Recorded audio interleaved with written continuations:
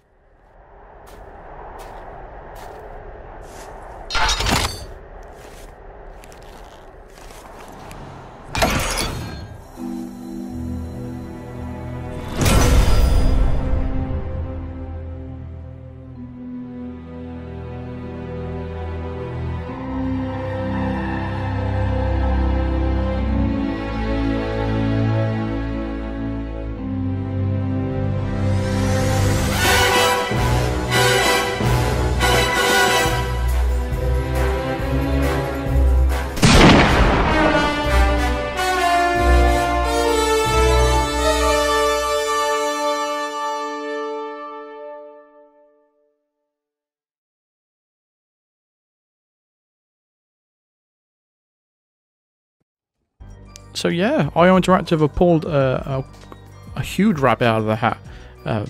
Massive project on their hands here, and I think it's a perfectly suited development company to make out this new James Bond game. We haven't had a good James Bond game in many years now. But yeah, let's just go through the information, the small amount of information that's on their website itself in regards to this Project 007 game that's coming for IO Interactive. It's Bond, James Bond. In collaboration with MGM, Eon Productions and Delphi, IO Interactive is proud to announce that we will develop and publish a brand new James Bond video game.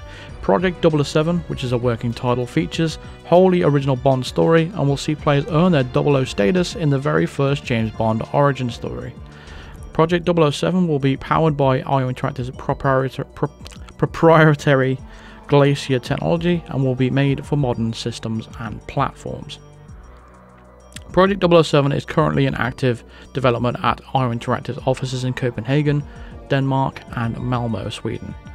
Both locations are recruiting elite talent from around the world to join the team that will build out this exciting and unique gaming title. It's true that once in a while the stars will do align in our industry, says Hakan Abrak, which is the CEO of IO Interactive. Creating an original James Bond story is a monumental undertaking, and I truly believe that IO Interactive, working closely with our creative partners at Eon and MGM, can deliver something extremely special for our players and communities. Our passionate team is excited to unleash their creativity into the iconic James Bond universe and craft the most ambitious game in the history of our studio. Robert Marek, which is MGM's Executive Vice President Global Consumer Products and Experiences, said, James Bond has a strong legacy in the video game space, with some of the most iconic games of all time based on the character.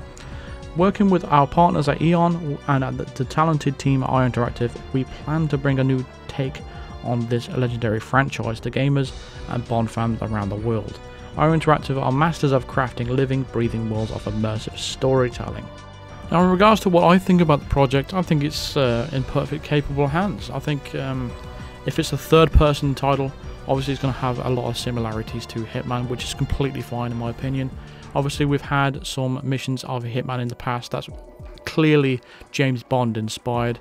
You just take The World of Tomorrow, for example. The World of Tomorrow, the mission Sapienza, that is, the title itself could be a James Bond title movie.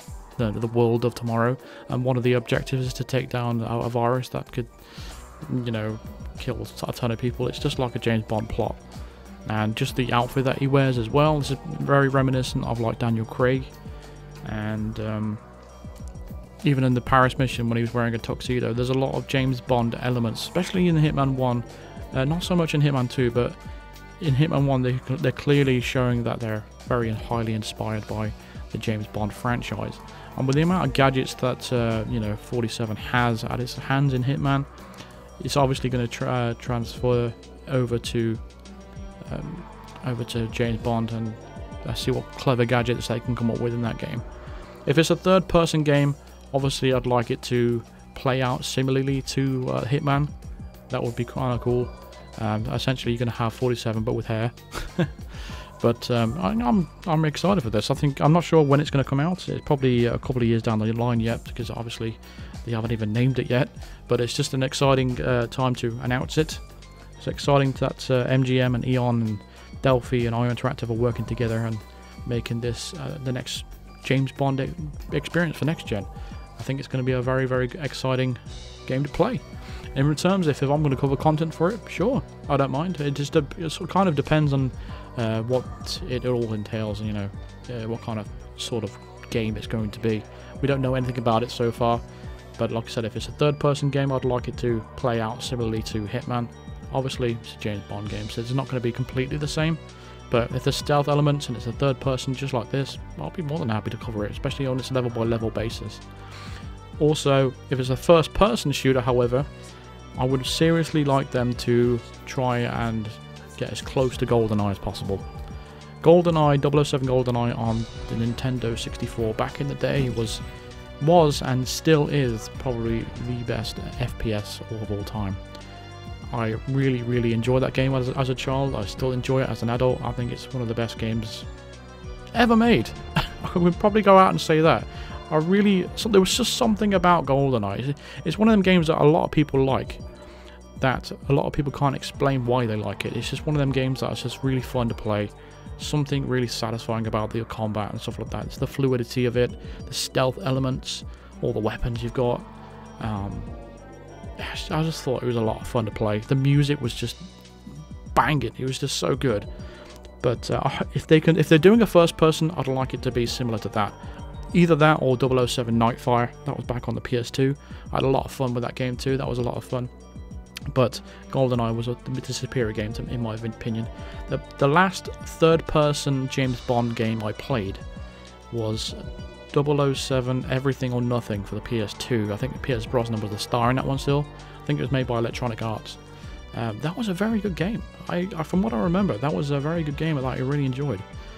The last James Bond, I think another one came out called 007 Bloodstone. It just wasn't the same at all. I'm not sure if I played that or not. I think I've seen footage of it. I thought, is it going to be like Everything or Nothing? And it wasn't.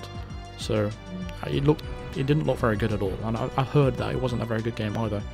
I'm not sure if that was the last James Bond game made. No, they're trying to do another GoldenEye, didn't they? GoldenEye Reloaded or something? That was terrible. I think it came out on the GameCube, if I remember correctly. I'm not completely certain on that. But Rogue Agent? I don't know. There's so many of them now. I played Agent Under Fire, Rogue Agent, Reloaded, I think it's called. GoldenEye, Nightfire.